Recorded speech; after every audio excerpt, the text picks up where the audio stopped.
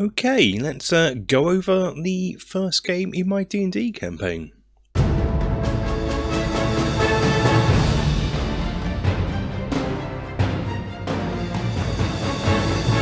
Hello and welcome to the Battle in Barrow. This is going to be the first in a hopefully series of videos where I go over the D&D campaign I'm running. So if you're watching the campaign planning videos, you can probably see all what I share there come to fruition and find out how it went. So what I'm going to do is just sort of go over the last session I run. That was about a 4-hour session, so I'm going to try and condense that down into hopefully just over 10 minutes, maybe 15 minutes. So let's see how it goes. So to begin with, I'm only running this for 2 players, and they are both new players to D&D. It's my wife and my friend Rob from RM Project UK. Maybe later on we'll get more players, but for now that's plenty while they're still learning the game. And my intention is maybe get them some NPCs if they need it. We'll see how it goes. They are an elf wizard and a human ranger. Now the nice thing about these classes, they both have the ability to have companions, wizards in familiars, and when they get to level 3, rangers in, if they take the Beastmaster route, they can have an animal companion, so that might be good as well to explore, and I think both of them are interested in that anyway. The game world is set in Mystara, which is a really early D&D setting which Wizards of the Coast have seemingly forgotten about that they own. I did get quite excited when I read through the DM's guide for the first time, saw a little paragraph on Mystara, which is great. I thought they'd largely forgotten it. Mystara is what was in the Beckme edition of D&D, the world that was created for that, and it's brilliant. It's I've covered it before in a video, I've talked about it. It is a campaign setting that is detailed but not over detailed, so you can still put your own mark in it, add your own things to it without stepping on any canon toes, as it were. And we are specifically setting our game in Keramikos, which is the Grand Duchy of Keramikos.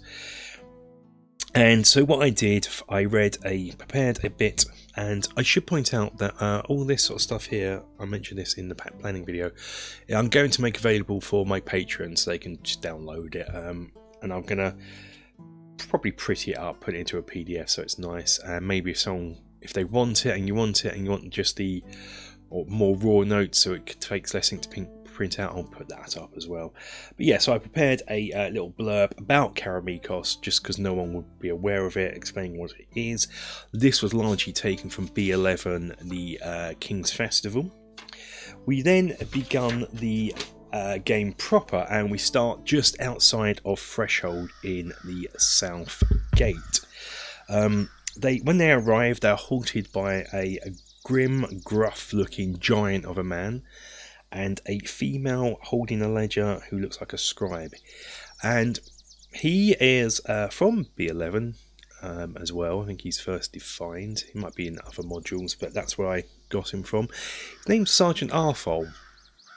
Yeah, I don't know if anything went through your mind when I said that, but it sounded a bit rude, so I actually wrote that into the campaign. He's got a deep, gruff voice, so he's like, and so when the players walk up, he's, "Welcome to Threshold, I'm Sergeant Arthol," and with that I have the guards behind him start snickering, kind of like that scene from Life of Brian. And he's then like, yeah, I know what my name sounds like, and most people around here probably think I am that too. So yeah, what I wanted to come across, that he is a bit gruff, but when you get to know him, he's got a heart of gold. I should point out, accent-wise, Keramikos, I guess most commoners or locals should be sounding more like Eastern European, Romanian, and most upper class and new people, the Phaeacians, should be sounding, I guess, more Roman. I can't do those accents, so common, I'm going for my local common accent, and for posh, I'm going more Queen's English. So what happens then is the scribe asks for the players' names, and this is a great point for them to introduce themselves. So the female magic user elf introduces us name as Witchy Poo. Now, the scribe immediately guesses that that's obviously not her real elf name, and asks if it's like an affectionate colloquial name that the humans have given her, to which the elf says yes. Does she want to give away her elf name? She denies, but the scribe is happy with that. Now, the ranger is seemingly drunk, and he's so drunk he can't remember his name. So at the moment he is the ranger with no name. The Sergeant Arthur looks at them and asks for their weapons to be checked in, so the ranger has to check in his bow, which he does, and then he also points out that no magic is allowed within the gates, within the city, the town itself. He also mentions that the Hook and Hatchet is a good tavern and he'll be there after shift. With that, he asked the guard called Boris to guide the players to the town square and lock their weapons up. So they make their way to the town square. Boris goes to the town hall where he puts their weapons. They're now standing outside the town hall and the Gold Dragon Inn. So that's 2 inns now and they haven't taken the bite of. But what they do notice is the notice board outside the town hall. Which is great because that's what I want them to notice. And there are 3 jobs printed there. Now these jobs are printed on how I describe different qualities of paper. There is some real high quality paper, some so-so paper, and some really poor, almost a scrap of paper jobs. Now what this equated to is how difficult the jobs were. So the better quality paper was the more difficult, the scrap paper was the easiest, and also how much reward was. The more difficult, the greater the reward. So the great high quality job was the old mill, which was seeing a merchant over on Fogle Island, and they have to go to the old mill and clear it out of rats and bugs. The medium job was a go and see someone in town about a missing child last seen fishing on towards the south of the town, and the cheap job was to see Magda in the old part of town, and she's got hearing noises in her attic. All 3 of these jobs are from the expert set, and I took them from there. I was expecting to take the most well-paid job and then maybe the medium job. They did not. They went straight to the cheapest job, which is to go and see Magda. Also in town they meet Alina Haralung, the Baron's niece, and people who played Beckme as kids will remember her fondly, and so instantly they like her as well, which is great. They really like her. And then they make their way to find out where Magda lives. So they had to make some inquiries. So they went into the Gold Dragon and they noticed that inside this it was just full of adventurers. Maybe they could hire some. They didn't take this up. They asked about Magda. They said no, try the juggling ogre in Merchant Town, because that's where she lives near, and I wanted to not prolong it too long about this sort of part of it. To which they do, and they enter the juggling ogre, where they meet the barman there, Will, and get a bit of a repertoire with him, ordering a drink and so forth, and they find out that Magda lives nearby. They inquire about Magda, who she is, and Will says she's a sweet old lady who is rather poor, but some people around here don't think she's as poor as she makes out, because she's always very generous with her money. She's always willing to give it away and help others before she helps herself. So they go over to Magda's house, and outside it looks so run down it borders on derelict. This woman clearly is making, if she does have money, she's making a good job of showing that she doesn't. So they go in, they discuss terms, and they enter the attic. They peer through the hatch, and there's enough light illuminating through the attic hatch to see into the room, and it's full of boxes and storage areas and a door on the other side. So they enter. The elf listens out at the door and she hears some flapping noises from the next room. The ranger, who of course doesn't have his bow, remember, at this point, looks through the boxes to see if there is anything of value, and there isn't. It's just old clothes and furniture, so there's no treasures here. So they open the door, and the ranger goes first with the elf standing behind him, and they open the door, and inside it's just black. They can't see much, and at this point I may do a video about this, covering I'm doing away with dark vision in this. They don't have dark vision. We're having Beck meet infravision. It's similar but not OPP, so you still have that darkness. You can still get away as a DM of having darkness. Now, infravision allows people to see objects in pretty much black and white like dark vision, but they see heat as such almost. So they see cold in blue and hot as red. Now, the ranger, with what he can see, can just about make out what looks like someone lying upon the floor in the far corner. The elf looks in and can see it too, but she sees it as blue, so it's obviously not a living thing. But what she does do is she looks up, and the ceiling is just red. Now, between that and the flapping noise and the fact they're in the attic, she just thinks there's just bats, and the noise they heard was this person breaking in, having an unfortunate accident and dying, and there's just bats. So the ranger pulls out a torch and lights it so they can see properly, and with that all heck breaks out.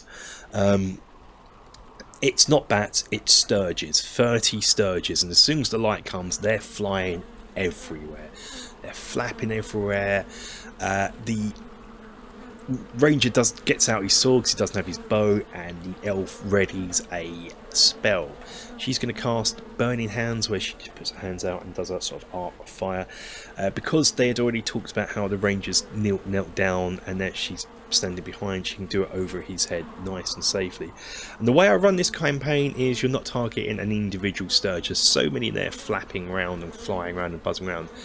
The damage you roll for attack as normal, and the damage you do is the total amount of hit points you're doing to the total swarm, if you like, of them. So each sturge had 2 hit points, so if you did 5 points of damage, you're going to kill 2 sturges and wound another one down to half. So that's the way I've done it. So to begin with, the elf casts Burning Hands, and she takes out half the sturges in one blow. The ranger comes next and takes out 2 more in a swing of his sword. But then the sturges are coming in, and they're biting and sucking blood, and I thought it being the easy combat, I thought this would be quite easy to deal with, but by the end of it the ranger is almost dead. The sturges have done a number on them, but they succeed. They then investigate the body in the corner, and it's quite clearly, when they look at it, the body of a thief. It's got their cloak, the cowl, picklocks, and all manner of things like that. And also 200 gold coins, which is from a previous night's work, I guess. They hypothesised that he had heard that there is Magda did have money, and he was going to find out where she hid it and then come a crop of the sturges. So with that, they've made a nice bit of money, probably more than the reward of the quest. They go and see Magda, and the elf decides not to claim the reward. She can keep it because she's obviously poor, and so I both award them a point of inspiration, and they leave. They then go back to the juggling ogre, but the ranger says he needs to do something first. Now I'm thinking he is going to the chapel. So the ranger decides that yes, he is going to get healed, but beforehand he knocks back on Magda's door and explains that yes, well, the elf is virtuous, he has an employer. So I don't know this character, this could be a nice character development. I didn't query this. His employer needs payment for jobs that the ranger undertakes, so can he have his half? Magda, being a sweet, kind old lady, yeah, totally agree. It is what it is. It was the agreed payment, so she pays them half the money, which is in copper pieces. Of course, he loses his point of inspiration. After that, he does go to the chapel, to the church, and sees Elena, who heals him. Now, she heals him for free. What she'd said when they first met them is, she would heal him for free, but the payment would be hearing about their adventurous exploits, because she always wanted to be an adventurer, but her duties within the church prevent that from happening, so she's going to live vicariously through them. So yeah, the ranger regales his recent exploit. She's really impressed that he's killed all those sturges. She heals them, and he is actually now getting a bit of a relationship with her. He's get a bit of a repertoire with her, which is great, just what I wanted. He then meets back up with the elf, and they have a meal and a room for the night and rest up. She regains her spells. The next day they set out for another adventure, and this time they picked the river one, so they went the opposite way to what I thought they did. Sometimes the players, that will happen in a game. I was more prepared to handle this the other way around, and sometimes players will just throw you a curveball like that. So yes, they're off to the river. They on the notice board it tells them where to start, which is the house. So they go there. They meet the family, who are obviously in great distress. The wife is, all she's doing is sobbing. The husband, whilst mild mannered, he's just barely holding it together, and asks them to find their son. Their son likes fishing and wizards, so he always wears a purple wizard's outfit. And at this point I should give perhaps almost a spoiler warning and a trigger warning for those. When I wrote this I didn't really think about it, but this does involve a child death, so if you're triggered by such things, skip ahead a wee bit to after the river combat. And when I wrote this I didn't actually think it would be that horrific, and as I went on I realised it was quite horrific. So they head towards the river, go south through the town, where the ranger picks up his bow on the way through and says hi to Sergeant Arthur. They go south, and the ranger uses his rangery abilities and finds some child tracks, and he rolls so good as well. He also noticed some snake tracks going in the same direction. They follow it a bit further on and see a child's purple wizard hat laying on the floor. They pick it up, and out flops a poisonous snake. Now in the footage you're seeing, the model here is not indicative of the actual size of the snake. I just didn't have it's quite a large snake, but not this large. I didn't have an appropriate model. This would do. This, I might sculpt a snake model in some point in the future, but I probably don't need it now. But this model will do. So they fight it and dispatch it quite easy, and carry on south, where they come across the riverbank, and there is a tackle box and a fishing rod just lying there. As they get near, they also see two more of these same size poisonous snakes, and once again the models aren't indicative of the size. They dispatch those, and just as they are going to examine the tackle box, from the river itself bursts a gigantic poisonous snake, and the model you are seeing here is indicative of its size. This is how big it is. This is the boss battle. It's exciting. Initiative has been rolled. The ranger unleashes an arrow. It's such a good hit, we decide it goes in the eye, and it does pretty much half damage to this snake already. The elf uses her magic, gives it a good burn in with fiery hands again. She's utilising that, and this snake's almost dead already. The best well played plans of your boss battle, eh? Next round the snake misses, doesn't do anything. Next round ranger again unleashes another arrow, and we decide again it was such a good roll. It's stuck in the other eye. Snake is now dead. What they notice as well is once it's dead there is a bulge in the snake, and this is your trigger warning part here. They cut the snake open, and out flops the half digested remains of the child. The elf wraps it up in her robe, a cloak that she's wearing, and they carry it back to town. And also the ranger, for some reason, carries the dead snake back to town.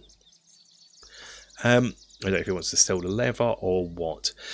Passing through Sergeant Arthur, he suggests that they go up to the Tarn Keep for a reward.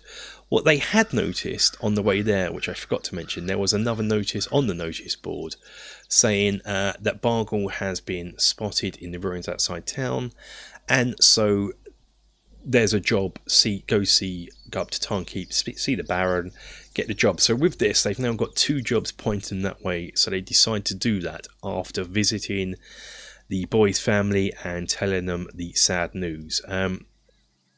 Obviously the parents are devastated, and he pays double what he said he would offer.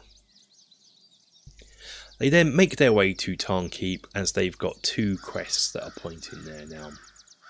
They get there and they're informed that the Baron is not available by the assistant. I can't remember, I didn't have a name for him yet. I will do soon. Flesh him out a bit because he is going to be quite an important character.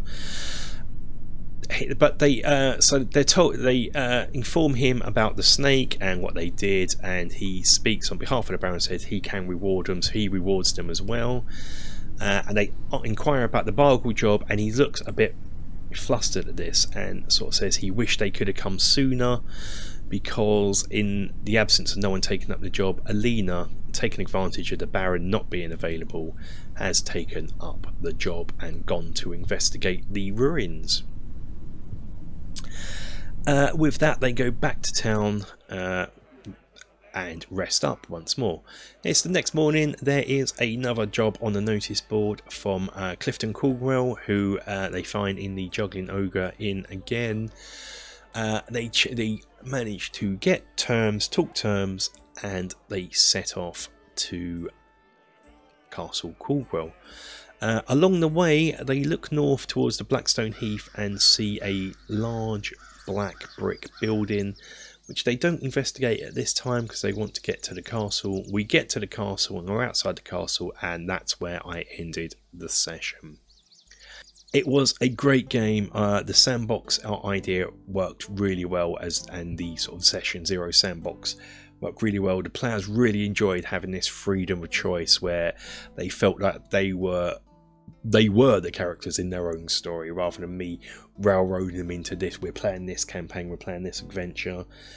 So that worked really well. It went exactly as I hoped it would. Everyone had a good time. I thought maybe we'd be doing these once a month, but apparently we're doing one this weekend. So we're doing Castle Caldwell this weekend. I think I shall leave it there, and I'll hopefully do another report on Caldwell to see how that went. If you have any suggestions about things you'd like to see how these videos would be done, let me know. But until the next time, guys, stay safe, take care, cheerio.